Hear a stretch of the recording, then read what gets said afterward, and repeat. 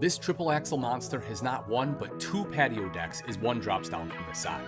The 13-foot garage can sleep 5 thanks to the loft, power queen bed, and double rollover sofas. Half bath for convenience, patio door for the side patio, and huge main living space with dual slide outs really sets this one apart. The TV is easy to see, and the pull-out countertop's a nice touch. The primary bath gives you a residential one-piece shower, while the bedroom houses the third AC, king-size bed, and washer-dryer hookups. This is one spectacular monster.